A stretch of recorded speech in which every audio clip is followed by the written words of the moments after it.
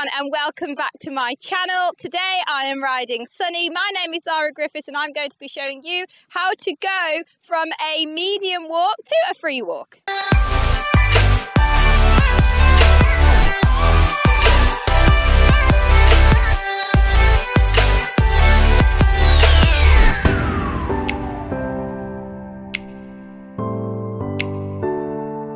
So today I'm basically showing you how to go from one transition to the other, because I think people tend to forget that that is actually a transition. Test way from intro up to Grand Prix. So we all need to know, how do I go from a free walk to a medium walk, or a medium walk to a free walk? Now I think this is something that people take for granted and people don't practice enough in their training. The free walk 9 out of 10 times is a double mark, and I always think it's silly to waste marks. So what I'm going to do is just show you how I go from both of them and what I like to do to encourage them to stretch down and how I like to pick them back up. Okay, so let's go, Sunny. So I am currently in what I would class as a medium walk. Now this is actually a really good horse to show you on, because Sunny is so hot. I used to have a lot of problems. I say used to, I still have some issues with him getting tense in the walk and wanting to jog. And as you all know, as soon as your horses start to jog, straight away the marks just come right down and you'll probably only get a 3 or a 4. So whilst I'm practicing the medium walk, I just occasionally like to throw in a halt transition. Woo. And as I halt him, I just release the pressure and give him a little pat and then walk on again. Just trying to get him to chill out a little bit. Like I say, the medium walk and the free walk is something that I actually train. I don't just use it as a break for my horses. I like to use it as an actual, it's something that I actually work on. So he's currently not on a break.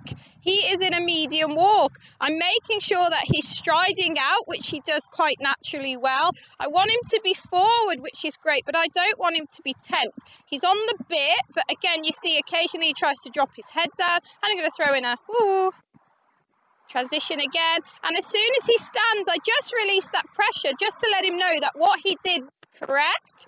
So I always, as you know, work with pressure and release. So now he's started to settle down a little bit. Oh, he's gone a bit quick again, so I'm going to ask for a little halt. Just trying to get him to chill out a little bit. Good boy. So now I've got him a little bit calmer in the medium walk, and I'm trying my best to keep his rhythm by moving my hips. I'm going to start to let my reins go into that free walk. Now, I'm quite lucky in the fact that Sunny does tend to want to take his head down, but I'm going to tell you a little tip later as to how to encourage them to put their heads down. So, at the moment, I am actually going to let him have all his reins. Again, this is something that, everybody's happy to give them their reins when they're practicing, or not even practicing, but when they're, letting their horses stretch. So sometimes your horse doesn't stretch down just because it doesn't have enough length of the rein. So this is where you as a rider need to make sure they've got plenty length of rein. So again, I'm quite lucky in the fact that he wants to stretch down. Sunny is a horse that doesn't have a high head carriage. He wants to always put it down, so that's fine. So he can take it down like now. And this is where the tricky part comes in, and I bet a lot of you guys have this problem when you scoop the reins up and he starts to creep tension back in. So I'm going to pick my reins up now and stay in a medium walk, and up, see how he goes into a jog? Okay, so he jogged, so that was a mistake. So what I'm going to do is stand, and now I'm actually going to throw in a little cheeky rein back. Good. And the reason why I throw in a rein back is, again, as part of my training techniques, I like to do a rein back if they make a mistake. So he's gone to jog again, so I stand and I do a rein back.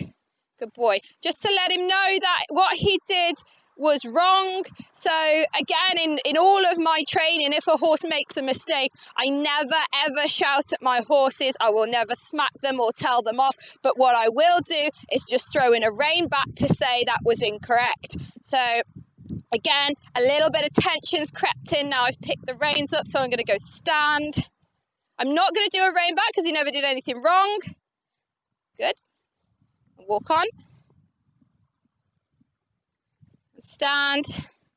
Just so, again, he knows that he can't run away in the walk.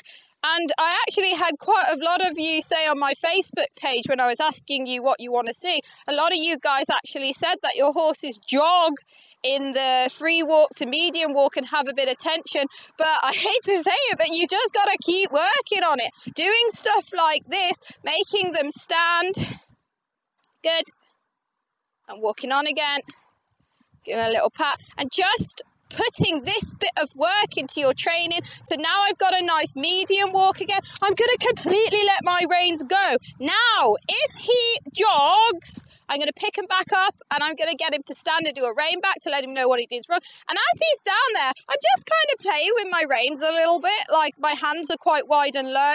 And I'm just trying to say, come on, you can put your head down a little bit further than that. I haven't got loads and loads of contacts. As you can see, I've basically got no reins. But even while they're down there, I just occasionally tweak one of the reins, encouraging him to put his head down. As you can see, he's got a little bit of tension creeping in now. That's why he's walking really fast. So I just do my best to sit really quiet. And again, a lot of us like to put their leg on in the free walk because yes, you should be walking forward in the free walk. But I always think actually you push them out of rhythm. So I just use my hips to either speed him up or slow him down. I'm using my body and my hips, not my leg. I'm actually not touching him at all with my leg because I know he's really hot. And when I go in to do that dressage check, he's going to be desperate for me to go and send him forward. So I'm not touching him with my leg. I'm just staying nice and calm. And one last time, I'm going to pick those reins up.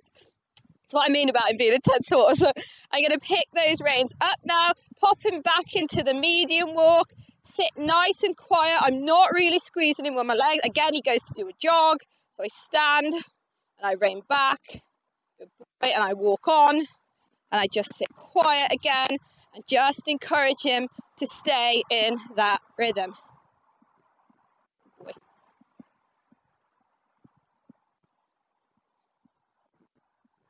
Okay guys, so I hope you've enjoyed that video and it's helped you a little bit. What I will say is, for you who struggle to get your horses to stretch down into the contact, I actually have another video out just called How to Free Walk on a Long Rein. Now, if you go and find that video, I give you a few techniques as to how to get them to actually stretch down. So go and have a watch of that video. I'll leave a link in the description below. And as always, if you've enjoyed these videos, please subscribe to the channel. I really appreciate it. That shows your love and support. So yeah, go ahead and click that subscribe button and stay tuned for more videos in the future.